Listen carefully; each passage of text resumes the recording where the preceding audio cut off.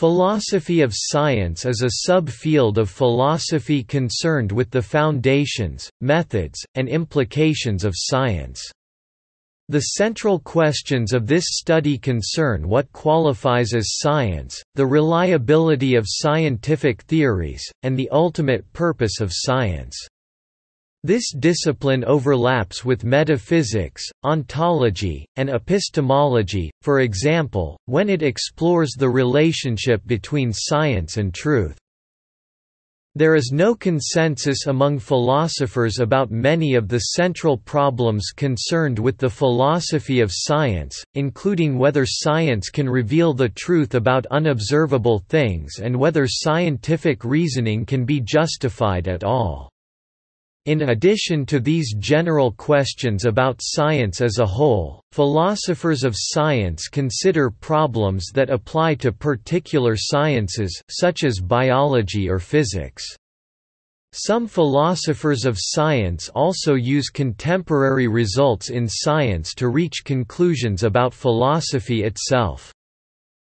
While philosophical thought pertaining to science dates back at least to the time of Aristotle, philosophy of science emerged as a distinct discipline only in the 20th century in the wake of the logical positivism movement, which aimed to formulate criteria for ensuring all philosophical statements' meaningfulness and objectively assessing them.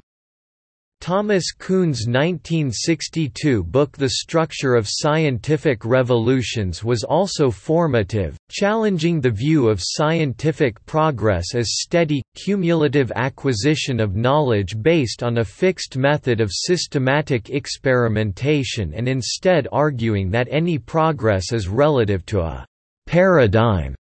The set of questions, concepts, and practices that define a scientific discipline in a particular historical period. Karl Popper and Charles Sanders Peirce moved on from positivism to establish a modern set of standards for scientific methodology. Subsequently, the coherentist approach to science, in which a theory is validated if it makes sense of observations as part of a coherent whole, became prominent due to W.V. Quine and others. Some thinkers such as Stephen Jay Gould seek to ground science in axiomatic assumptions, such as the uniformity of nature. A vocal minority of philosophers, and Paul Feyerabend (1924–1994) in particular, argue that there is no such thing as the scientific method, so all approaches to science should be allowed, including explicitly supernatural ones.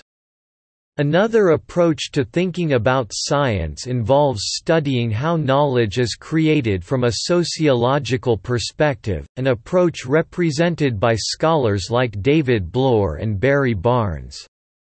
Finally, a tradition in Continental philosophy approaches science from the perspective of a rigorous analysis of human experience.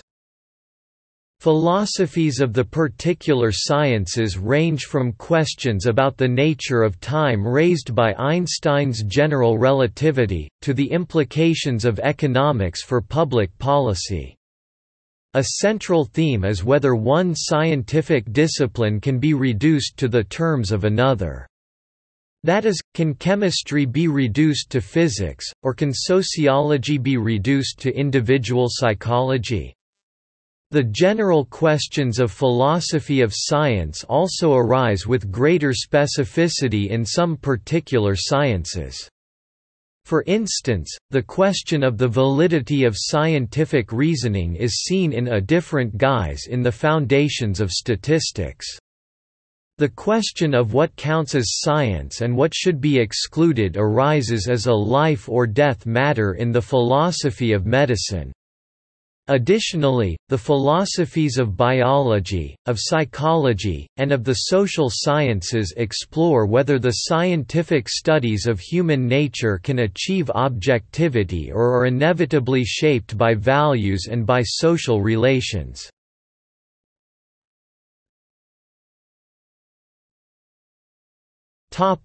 Introduction.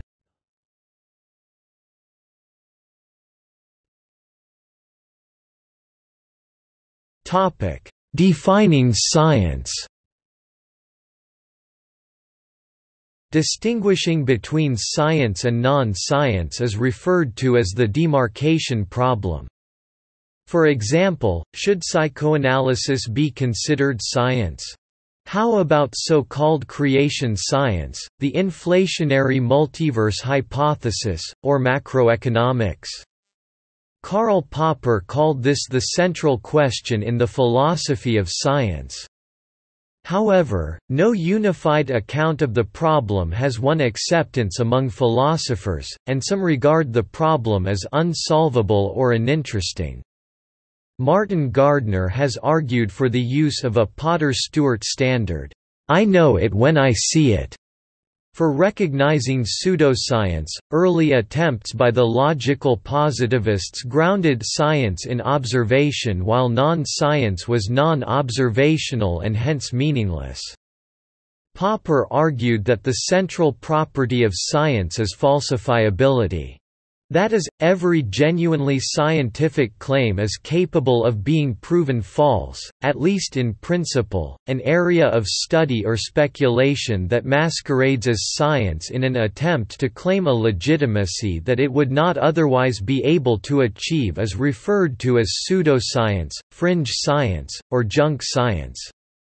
Physicist Richard Feynman coined the term, cargo cult science, for cases in which researchers believe they are doing science because their activities have the outward appearance of it but actually lack the kind of utter honesty that allows their results to be rigorously evaluated.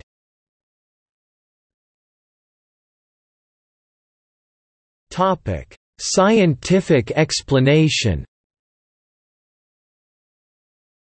A closely related question is what counts as a good scientific explanation. In addition to providing predictions about future events, society often takes scientific theories to provide explanations for events that occur regularly or have already occurred. Philosophers have investigated the criteria by which a scientific theory can be said to have successfully explained a phenomenon, as well as what it means to say a scientific theory has explanatory power. One early and influential theory of scientific explanation is the deductive nomological model. It says that a successful scientific explanation must deduce the occurrence of the phenomena in question from a scientific law. This view has been subjected to substantial criticism, resulting in several widely acknowledged counterexamples to the theory. It is especially challenging to characterize what is meant by an explanation when the thing to be explained cannot be deduced from any law because it is a matter of chance, or otherwise cannot be perfectly predicted from what is known. Wesley Salmon developed a model in which a good scientific explanation must be statistically relevant to the outcome to be explained. Others have argued that the key to a good explanation is unifying disparate phenomena or providing a causal mechanism.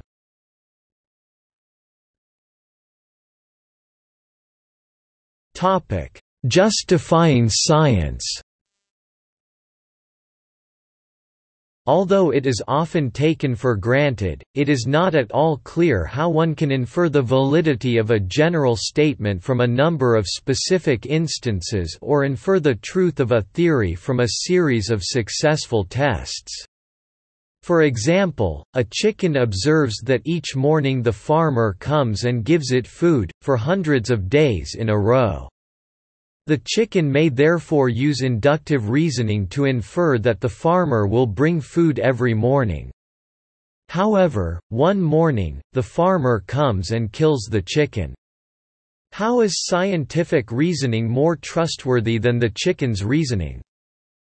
One approach is to acknowledge that induction cannot achieve certainty, but observing more instances of a general statement can at least make the general statement more probable. So the chicken would be right to conclude from all those mornings that it is likely the farmer will come with food again the next morning, even if it cannot be certain. However, there remain difficult questions about the process of interpreting any given evidence into a probability that the general statement is true. One way out of these particular difficulties is to declare that all beliefs about scientific theories are subjective, or personal, and correct reasoning is merely about how evidence should change one's subjective beliefs over time. Some argue that what scientists do is not inductive reasoning at all but rather abductive reasoning, or inference to the best explanation. In this account, science is not about generalizing specific instances but rather about hypothesizing explanations for what is observed. As discussed in the previous section, it is not always clear what is meant by the best explanation. Occam's razor, which counsels choosing the simplest available explanation, thus plays an important role in some versions of this approach. To return to the example of the chicken, would it be simpler to suppose that the farmer cares about it and will continue taking care of it indefinitely, or that the farmer is fattening it up for slaughter? Philosophers have tried to make this heuristic principle more precise in terms of theoretical parsimony or other measures. Yet, although various measures of simplicity have been brought forward as potential candidates, it is generally accepted that there is no such thing as a theory-independent measure of simplicity.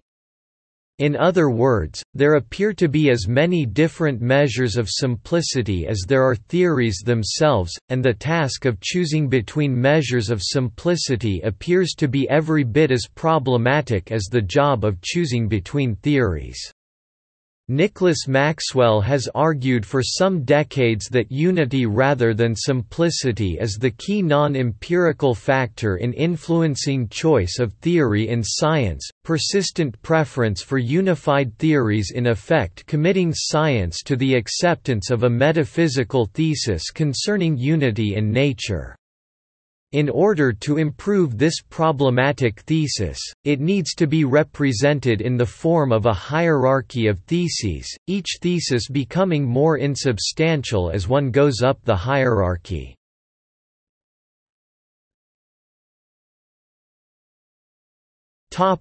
Observation inseparable from theory. When making observations, scientists look through telescopes, study images on electronic screens, record meter readings, and so on. Generally, on a basic level, they can agree on what they see, e.g., the thermometer shows 37.9 degrees C. But, if these scientists have different ideas about the theories that have been developed to explain these basic observations, they may disagree about what they are observing. For example, before Albert Einstein's general theory of relativity, observers would have likely interpreted an image of the Einstein cross as 5 different objects in space. In light of that theory, however, astronomers will tell you that there are actually only 2 objects, one in the center and 4 different images of a second object around the sides. Alternatively, if other scientists suspect that something is wrong with the telescope and only one object is actually being observed, they are operating under yet another theory. Observations that cannot be separated from theoretical interpretation are said to be theory-laden. All observation involves both perception and cognition. That is, one does not make an observation passively, but rather is actively engaged in distinguishing the phenomenon being observed from surrounding sensory data. Therefore, observations are affected by one's underlying understanding of the way in which the world functions, and that understanding may influence what is perceived, noticed, or deemed worthy of consideration. In this sense, it can be argued that all observation is theory-laden.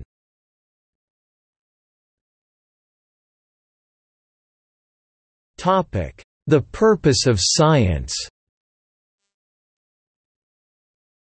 Should science aim to determine ultimate truth, or are there questions that science cannot answer? Scientific realists claim that science aims at truth and that one ought to regard scientific theories as true, approximately true, or likely true. Conversely, scientific anti-realists argue that science does not aim, or at least does not succeed, at truth, especially truth about unobservables like electrons or other universes.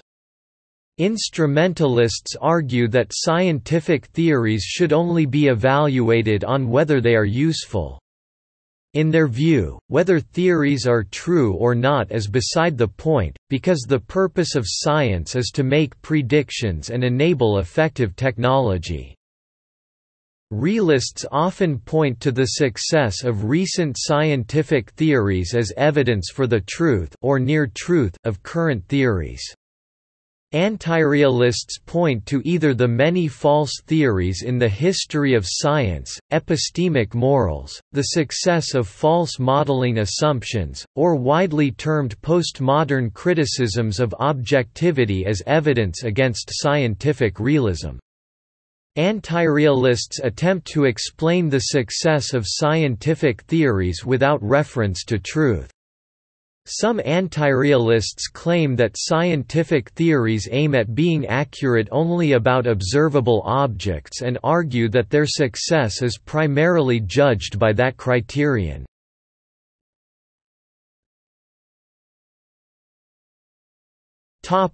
Values and science. Values intersect with science in different ways. There are epistemic values that mainly guide the scientific research.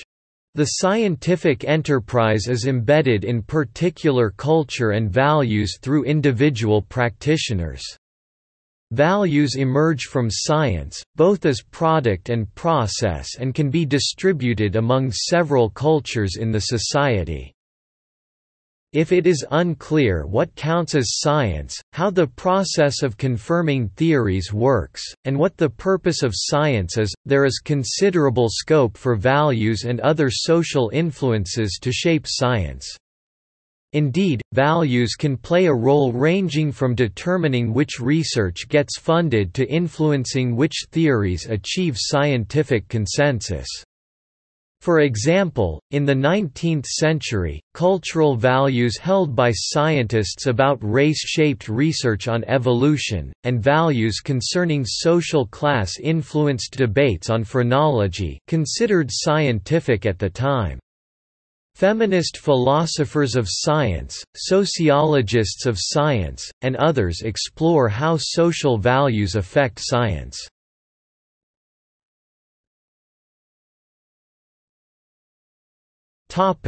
History.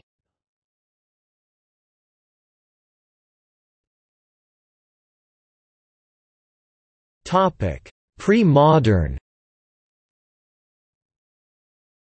The origins of philosophy of science trace back to Plato and Aristotle, who distinguished the forms of approximate and exact reasoning, set out the threefold scheme of abductive, deductive, and inductive inference, and also analyzed reasoning by analogy. The 11th-century Arab polymath Ibn al-Haytham, known in Latin as Alhazen, conducted his research in optics by way of controlled experimental testing and applied geometry, especially in his investigations into the images resulting from the reflection and refraction of light. Roger Bacon (1214–1294), an English thinker and experimenter heavily influenced by al-Haytham, is recognized by many to be the father of modern scientific method. His view that mathematics was essential to a correct understanding of natural philosophy was considered to be 400 years ahead of its time.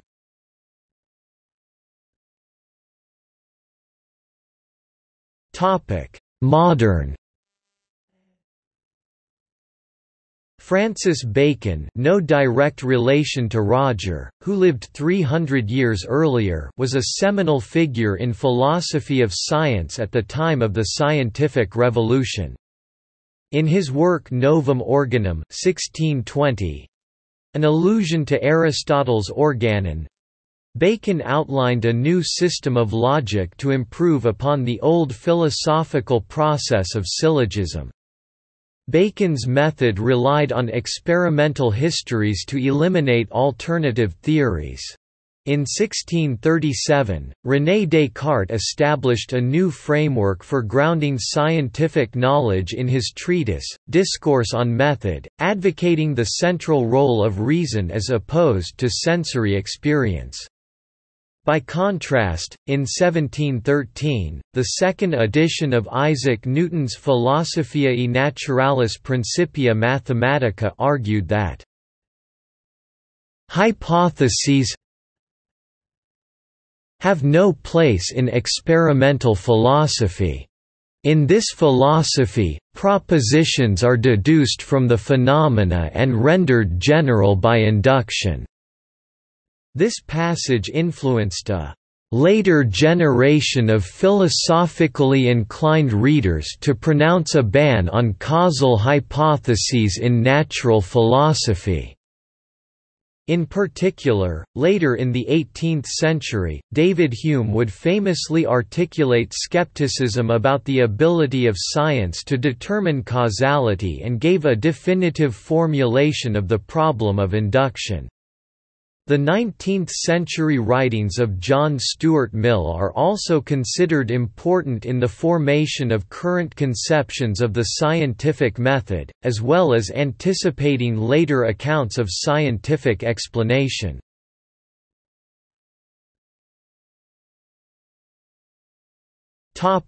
Logical positivism. Instrumentalism became popular among physicists around the turn of the 20th century, after which logical positivism defined the field for several decades. Logical positivism accepts only testable statements as meaningful, rejects metaphysical interpretations, and embraces verificationism, a set of theories of knowledge that combines logicism, empiricism, and linguistics to ground philosophy on a basis consistent with examples from the empirical sciences. Seeking to overhaul all of philosophy and convert it to a new scientific philosophy, the Berlin Circle and the Vienna Circle propounded logical positivism in the late 1920s. Interpreting Ludwig Wittgenstein's early philosophy of language, logical positivists identified a verifiability principle or criterion of cognitive meaningfulness. From Bertrand Russell's logicism they sought reduction of mathematics to logic. They also embraced Russell's logical atomism, Ernst Mach's phenomenalism, whereby the mind knows only actual or potential sensory experience, which is the content of all sciences, whether physics or psychology, and Percy Bridgman's operationalism. Thereby, only the verifiable was scientific and cognitively meaningful, whereas the unverifiable was unscientific, cognitively meaningless pseudo-statements, metaphysical, emotive, or such, not worthy of further review by philosophers, who were newly tasked to organize knowledge rather than develop new knowledge. Logical positivism is commonly portrayed as taking the extreme position that scientific language should never refer to anything unobservable—even the seemingly core notions of causality, mechanism, and principles—but that is an exaggeration. Talk of such unobservables could be allowed as metaphorical, direct observations viewed in the abstract, or at worst metaphysical or emotional. Theoretical laws would be reduced to empirical laws, while theoretical terms would garner meaning from observational terms via correspondence rules. Mathematics in physics would reduce to symbolic logic via logicism, while rational reconstruction would convert ordinary language into standardized equivalents, all networked and united by a logical syntax. A scientific theory would be stated with its method of verification, whereby a logical calculus or empirical operation could verify its falsity or truth. In the late 1930s, logical positivists fled Germany and Austria for Britain and America. By then, many had replaced Mach's phenomenalism with Otto Neurath's physicalism, and Rudolf Carnap had sought to replace verification with simply confirmation. With World War II's close in 1945, logical positivism became milder. Logical empiricism, led largely by Carl Hempel, in America, who expounded the covering law model of scientific explanation as a way of identifying the logical form of explanations without any reference to the suspect notion of causation. The logical positivist movement became a major underpinning of analytic philosophy, and dominated Anglosphere philosophy, including philosophy of science, while influencing sciences, into the 1960s. Yet the movement failed to resolve its central problems, and its doctrines were increasingly assaulted. Nevertheless, it brought about the establishment of philosophy of science as a distinct subdiscipline of philosophy, with Carl Hempel playing a key role.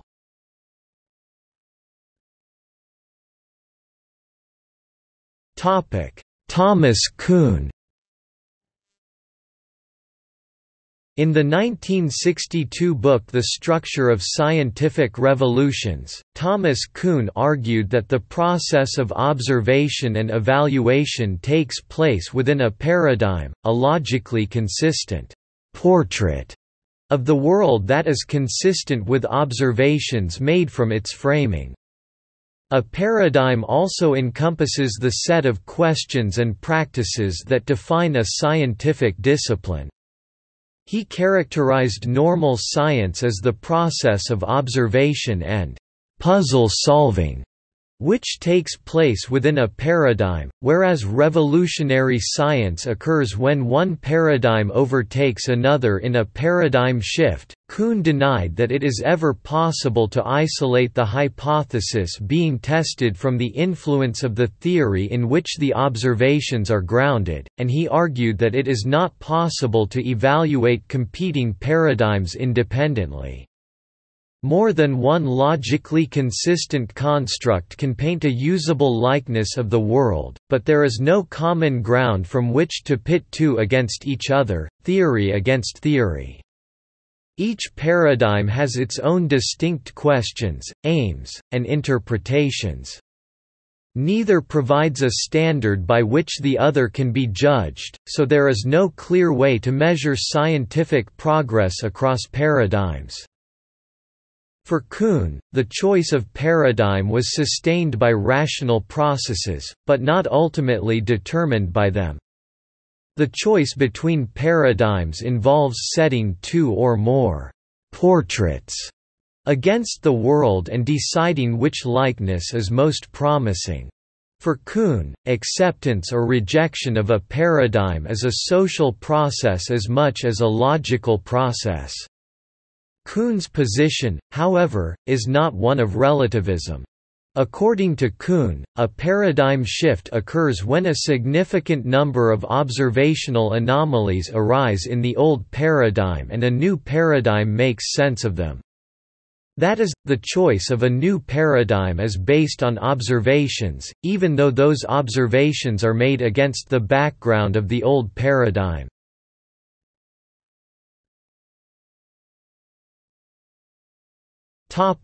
Current approaches.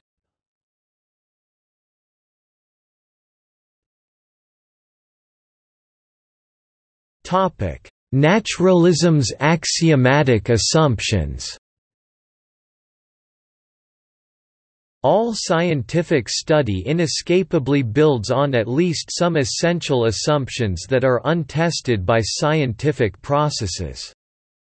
Kuhn concurs that all science is based on an approved agenda of unprovable assumptions about the character of the universe, rather than merely on empirical facts. These assumptions—a paradigm, comprise a collection of beliefs, values and techniques that are held by a given scientific community, which legitimize their systems and set the limitations to their investigation. For naturalists, nature is the only reality, the only paradigm. There is no such thing as supernatural. The scientific method is to be used to investigate all reality. Naturalism is the implicit philosophy of working scientists. The following basic assumptions are needed to justify the scientific method: that there is an objective reality shared by all rational observers. The basis for rationality is acceptance of an external objective reality. Objective reality is clearly an essential thing if we are to develop a meaningful perspective of the world. Nevertheless, its very existence is assumed. Our belief that objective reality exists is an assumption that it arises from a real world outside of ourselves. As infants we made this assumption unconsciously. People are happy to make this assumption that adds meaning to our sensations and feelings, then live with solipsism. Without this assumption, there would be only the thoughts and images in our own mind, which would be the only existing mind, and there would be no need of science, or anything else. That this objective reality is governed by natural laws. Science, at least today, assumes that the universe obeys to knowable principles that don't depend on time or place, nor on subjective parameters such as what we think, know or how we behave. Hugh Gotch argues that science presupposes that, "...the physical world is orderly and comprehensible." That reality can be discovered by means of systematic observation and experimentation. Stanley Sobotka said, "The assumption of external reality is necessary for science to function and to flourish. For the most part, science is the discovering and explaining of the external world. Science attempts to produce knowledge that is as universal and objective as possible within the realm of human understanding. That nature has uniformity of laws and most if not all things in nature must have at least a natural cause." Biologist Stephen Jay Gould referred to these two closely related propositions as the constancy of nature's laws and the operation of known processes. Simpson agrees that the axiom of uniformity of law, an unprovable postulate, is necessary in order for scientists to extrapolate inductive inference into the unobservable past in order to meaningfully study it. That experimental procedures will be done satisfactorily without any deliberate or unintentional mistakes that will influence the results. That experimenters won't be significantly biased by their presumptions. That random sampling is representative of the entire population. A simple random sample (SRS) is the most basic probabilistic option used for creating a sample from a population. The benefit of SRS is that the investigator is guaranteed to choose a sample that represents the population that ensures statistically valid conclusions.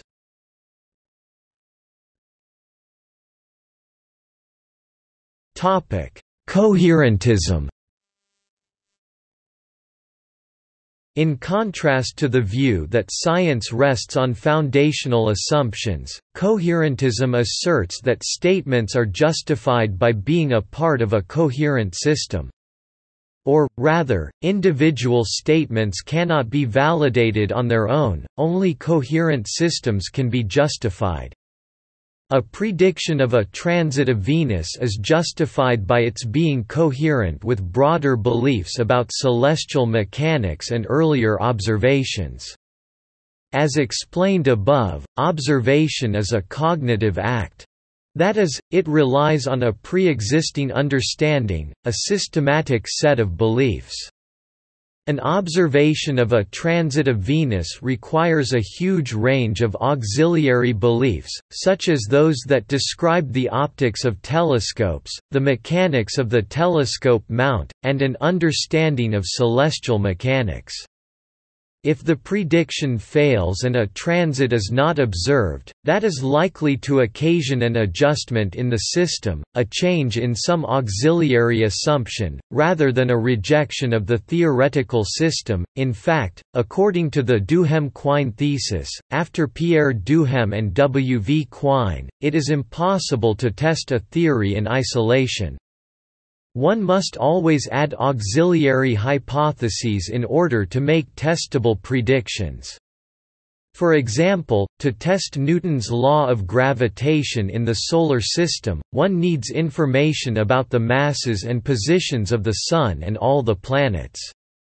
Famously, the failure to predict the orbit of Uranus in the 19th century led not to the rejection of Newton's law but rather to the rejection of the hypothesis that the Solar System comprises only 7 planets.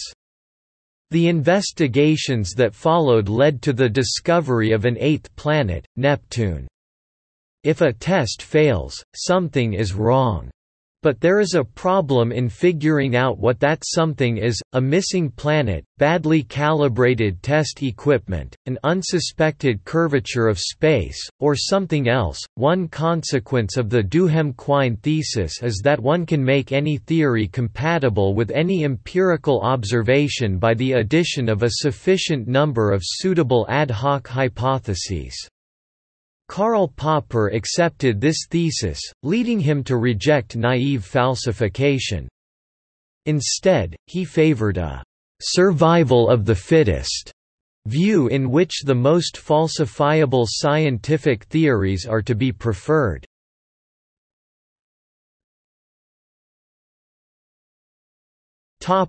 Anything goes methodology. Paul Feyerabend (1924–1994) argued that no description of scientific method could possibly be broad enough to include all the approaches and methods used by scientists, and that there are no useful and exception-free methodological rules governing the progress of science. He argued that the only principle that does not inhibit progress is anything goes. Feyerabend said that science started as a liberating movement, but that over time it had become increasingly dogmatic and rigid and had some oppressive features, and thus had become increasingly an ideology. Because of this, he said it was impossible to come up with an unambiguous way to distinguish science from religion, magic, or mythology. He saw the exclusive dominance of science as a means of directing society as authoritarian and ungrounded. Promulgation of this epistemological anarchism earned Feyerabend the title of the worst enemy of science from his detractors.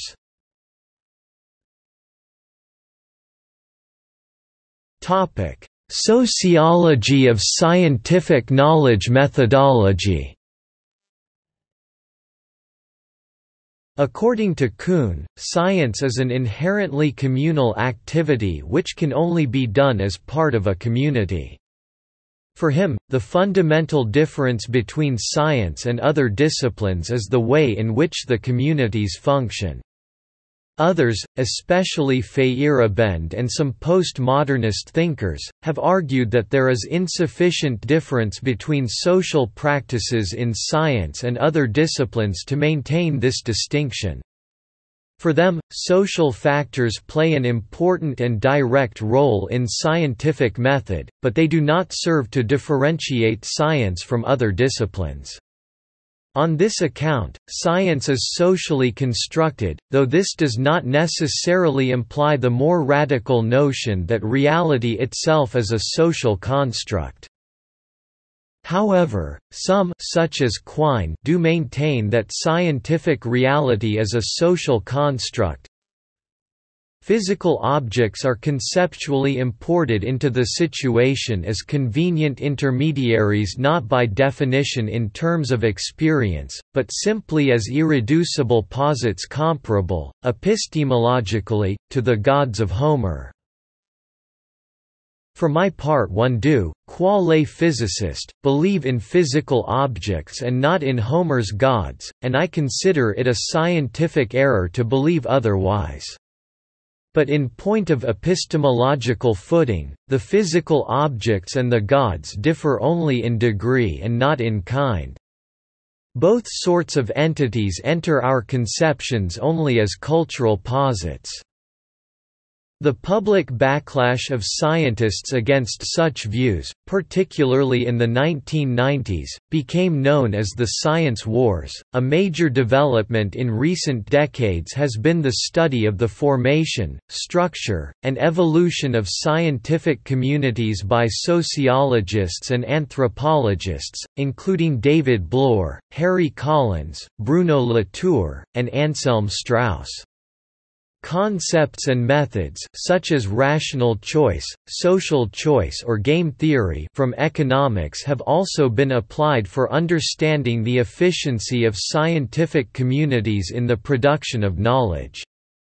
This interdisciplinary field has come to be known as science and technology studies.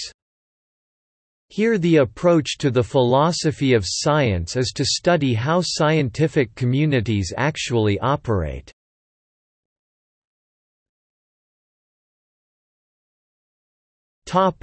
Continental philosophy. Philosophers in the continental philosophical tradition are not traditionally categorized as philosophers of science. However, they have much to say about science, some of which has anticipated themes in the analytical tradition.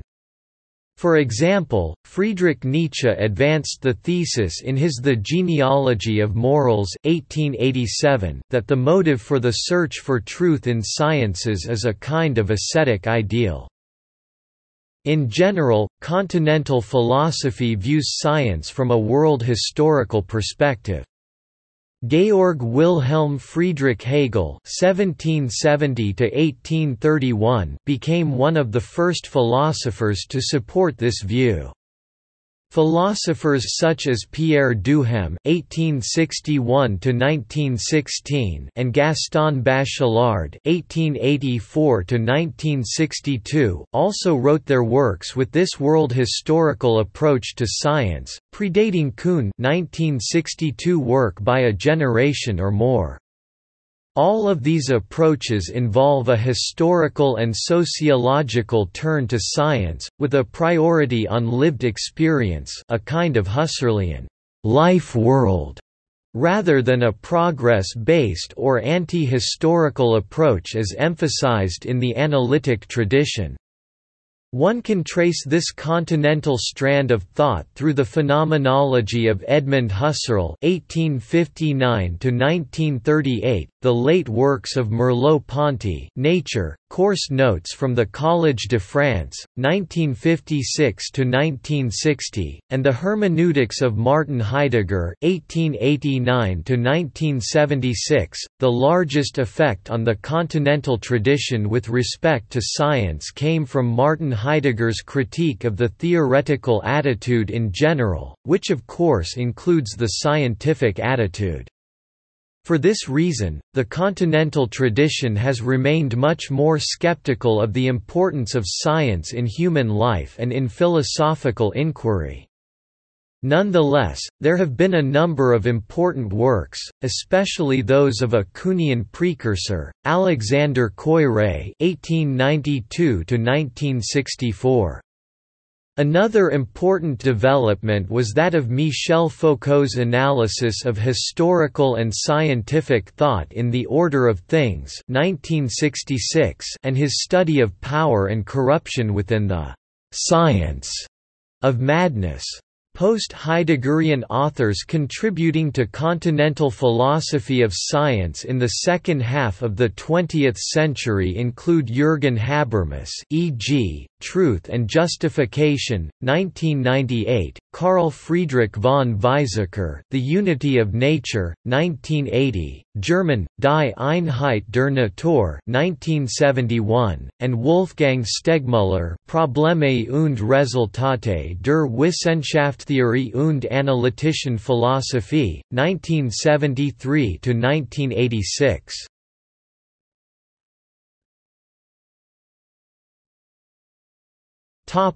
Other topics.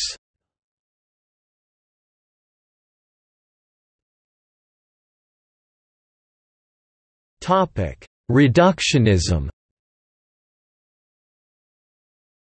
Analysis is the activity of breaking an observation or theory down into simpler concepts in order to understand it. Reductionism can refer to one of several philosophical positions related to this approach. One type of reductionism is the belief that all fields of study are ultimately amenable to scientific explanation. Perhaps a historical event might be explained in sociological and psychological terms, which in turn might be described in terms of human physiology, which in turn might be described in terms of chemistry and physics. Daniel Dennett distinguishes legitimate reductionism from what he calls greedy reductionism, which denies real complexities and leaps too quickly to sweeping generalizations.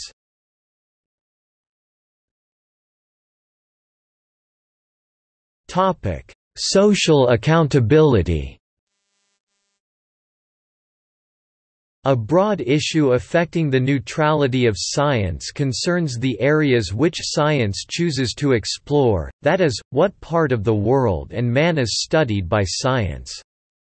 Philip Kitcher in his "Science, Truth, and Democracy" argues that scientific studies that attempt to show one segment of the population as being less intelligent, successful or emotionally backward compared to others have a political feedback effect which further excludes such groups from access to science.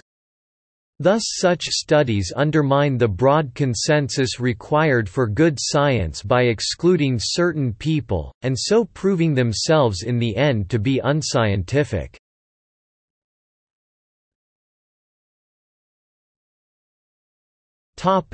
Philosophy of particular sciences. There is no such thing as philosophy-free science, there is only science whose philosophical baggage is taken on board without examination. In addition to addressing the general questions regarding science and induction, many philosophers of science are occupied by investigating foundational problems in particular sciences. They also examine the implications of particular sciences for broader philosophical questions. The late 20th and early 21st century has seen a rise in the number of practitioners of philosophy of a particular science.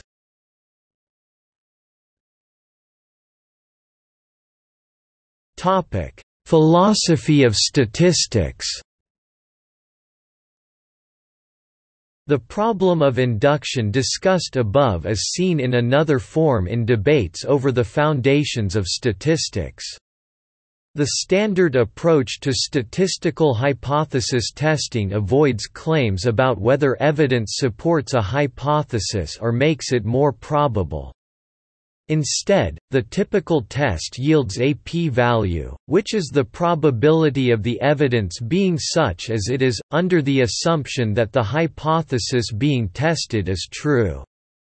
If the p-value is too low, the hypothesis is rejected, in a way analogous to falsification. In contrast, Bayesian inference seeks to assign probabilities to hypotheses. Related topics in philosophy of statistics include probability interpretations, overfitting, and the difference between correlation and causation.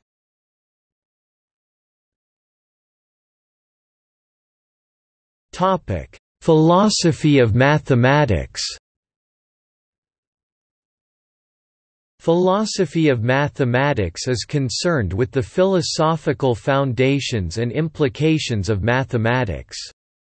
The central questions are whether numbers, triangles, and other mathematical entities exist independently of the human mind and what is the nature of mathematical propositions. Is asking whether 1 + 1 = 2 is true fundamentally different from asking whether a ball is red? Was calculus invented or discovered? A related question is whether learning mathematics requires experience or reason alone. What does it mean to prove a mathematical theorem, and how does one know whether a mathematical proof is correct?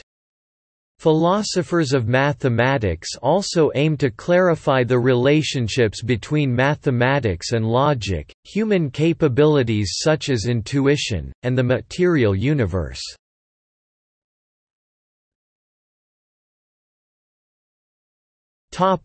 Philosophy of physics. Philosophy of physics is the study of the fundamental, philosophical questions underlying modern physics, the study of matter and energy and how they interact. The main questions concern the nature of space and time, atoms and atomism. Also included are the predictions of cosmology, the interpretation of quantum mechanics, the foundations of statistical mechanics, causality, determinism, and the nature of physical laws. Classically, several of these questions were studied as part of metaphysics, for example, those about causality, determinism, and space and time.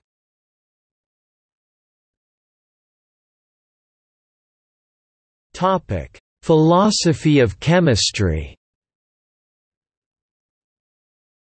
Philosophy of chemistry is the philosophical study of the methodology and content of the science of chemistry. It is explored by philosophers, chemists, and philosopher-chemist teams. It includes research on general philosophy of science issues as applied to chemistry. For example, can all chemical phenomena be explained by quantum mechanics, or is it not possible to reduce chemistry to physics? For another example, chemists have discussed the philosophy of how theories are confirmed in the context of confirming reaction mechanisms. Determining reaction mechanisms is difficult because they cannot be observed directly. Chemists can use a number of indirect measures as evidence to rule out certain mechanisms, but they are often unsure if the remaining mechanism is correct because there are many other possible mechanisms that they have not tested or even thought of. Philosophers have also sought to clarify the meaning of chemical concepts which do not refer to specific physical entities, such as chemical bonds.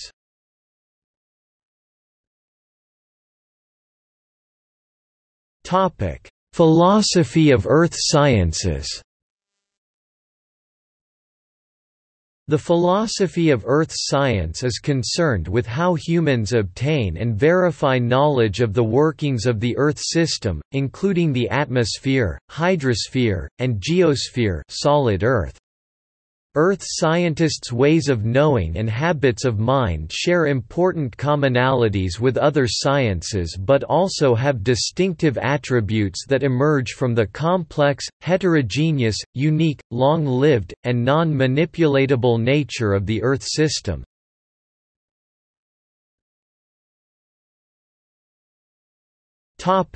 Philosophy of biology. Philosophy of biology deals with epistemological, metaphysical, and ethical issues in the biological and biomedical sciences. Although philosophers of science and philosophers generally have long been interested in biology, e.g., Aristotle, Descartes, Leibniz and even Kant, philosophy of biology only emerged as an independent field of philosophy in the 1960s and 1970s. Philosophers of science began to pay increasing attention to developments in biology, from the rise of the modern synthesis in the 1930s and 1940s to the discovery of the structure of deoxyribonucleic acid (DNA) in 1953 to more recent advances in genetic engineering. Other key ideas such as the reduction of all life processes to biochemical reactions as well as the incorporation of psychology into a broader neuroscience are also addressed. Research in current philosophy of biology includes investigation of the foundations of evolutionary theory such as Peter Godfrey Smith's work, and the role of viruses as persistent symbionts in host genomes. As a consequence, the evolution of genetic content order is seen as the result of competent genome editors in contrast to former narratives in which error replication events mutations dominated.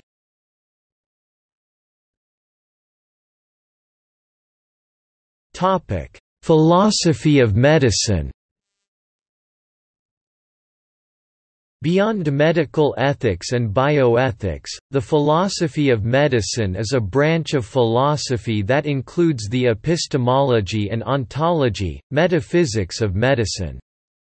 Within the epistemology of medicine, evidence-based medicine (EBM) or evidence-based practice (EBP) has attracted attention, most notably the roles of randomization, blinding and placebo controls.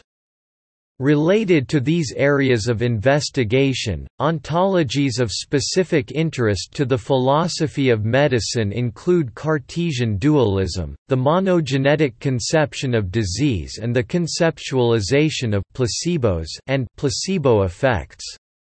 There is also a growing interest in the metaphysics of medicine, particularly the idea of causation. Philosophers of medicine might not only be interested in how medical knowledge is generated, but also in the nature of such phenomena. Causation is of interest because the purpose of much medical research is to establish causal relationships, e.g., what causes disease, or what causes people to get better.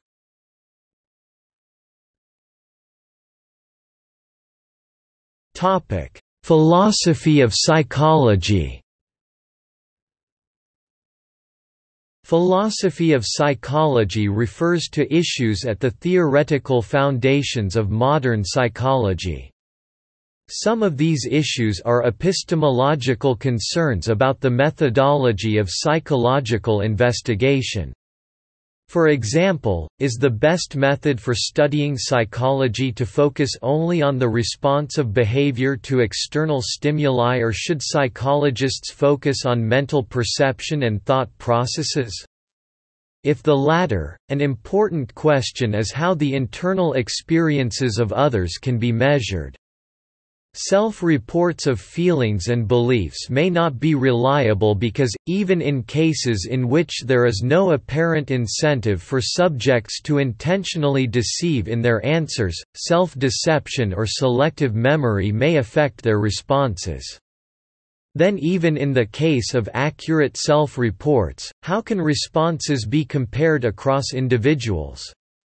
Even if two individuals respond with the same answer on a Likert scale, they may be experiencing very different things. Other issues in philosophy of psychology are philosophical questions about the nature of mind, brain, and cognition, and are perhaps more commonly thought of as part of cognitive science, or philosophy of mind. For example, are humans rational creatures?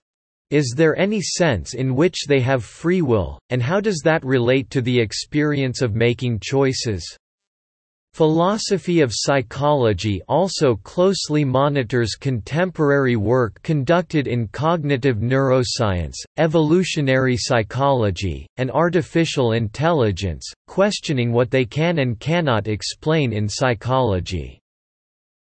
Philosophy of psychology is a relatively young field, because psychology only became a discipline of its own in the late 1800s.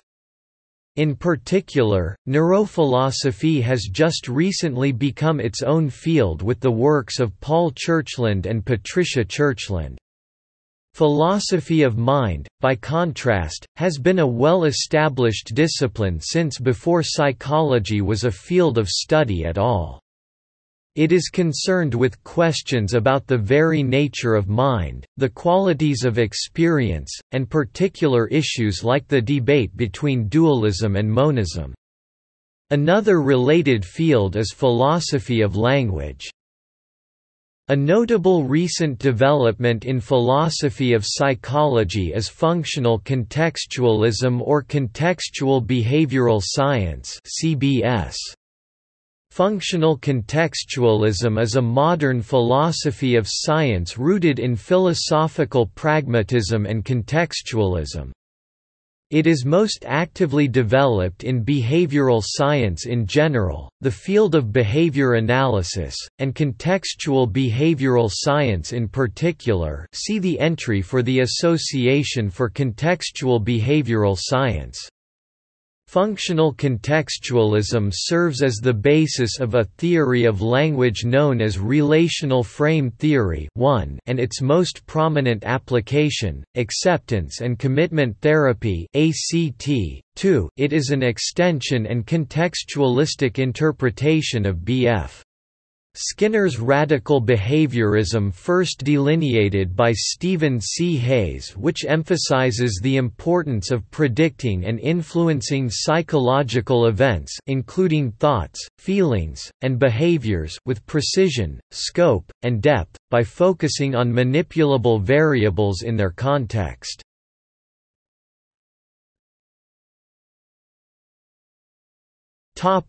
Philosophy of psychiatry. Philosophy of psychiatry explores philosophical questions relating to psychiatry and mental illness. The philosopher of science and medicine Dominic Murphy identifies three areas of exploration in the philosophy of psychiatry. The first concerns the examination of psychiatry as a science, using the tools of the philosophy of science more broadly. The second entails the examination of the concepts employed in discussion of mental illness, including the experience of mental illness, and the normative questions it raises. The third area concerns the links and discontinuities between the philosophy of mind and psychopathology.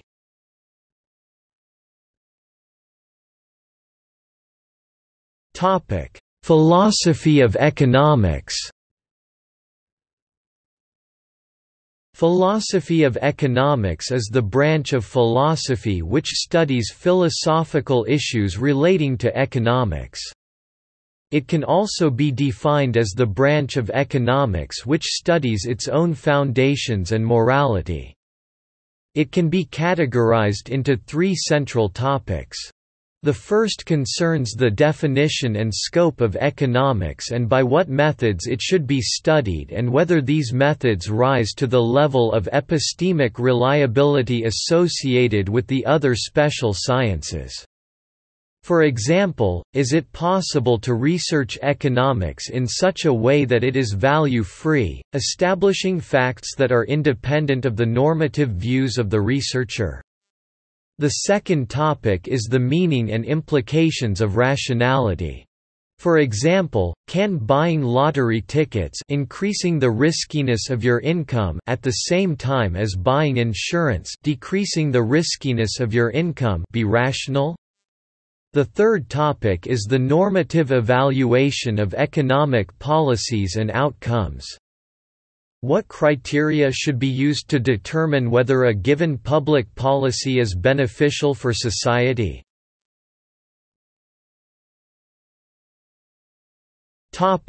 Philosophy of social science. The philosophy of social science is the study of the logic and method of the social sciences, such as sociology, anthropology, and political science. Philosophers of social science are concerned with the differences and similarities between the social and the natural sciences, causal relationships between social phenomena, the possible existence of social laws, and the ontological significance of structure and agency. The French philosopher, Auguste Comte (1798–1857), established the epistemological perspective of positivism in the course in Positivist Philosophy, a series of texts published between 1830 and 1842. The first 3 volumes of the course dealt chiefly with the physical sciences already in existence: mathematics, astronomy, physics, chemistry, biology, whereas the latter 2 emphasized the inevitable coming of social science, sociology. For Comte, the physical sciences had necessarily to arrive first, before humanity could adequately channel its efforts into the most challenging and complex queen science of human society itself. Comte offers an evolutionary system proposing that society undergoes 3 phases in its quest for the truth according to a general law of 3 stages. These are 1 the theological, 2 the metaphysical, and 3 the positive. Comte's positivism established the initial philosophical foundations for formal sociology and social research. Durkheim, Marx, and Weber are more typically cited as the fathers of contemporary social science. In psychology, a positivistic approach has historically been favored in behaviorism. Positivism has also been espoused by technocrats who believe in the inevitability of social progress through science and technology. The positivist perspective has been associated with scientism, the view that the methods of the natural sciences may be applied to all areas of investigation, be it philosophical, social scientific, or otherwise. Among most social scientists and historians, orthodox positivism has long since lost popular support. Today, practitioners of both social and physical sciences instead take into account the distorting effect of observer bias and structural limitations. This skepticism has been facilitated by a general weakening of deductivist accounts of science by philosophers such as Thomas Kuhn, and new philosophical movements such as critical realism and neopragmatism. The philosopher-sociologist Jürgen Habermas has critiqued pure instrumental rationality as meaning that scientific thinking becomes something akin to ideology itself.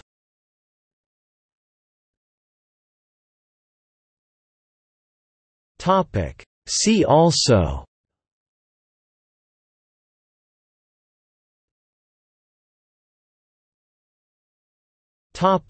Footnotes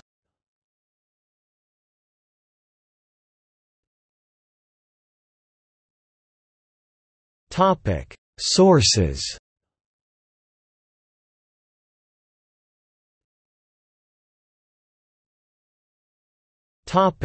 Further reading.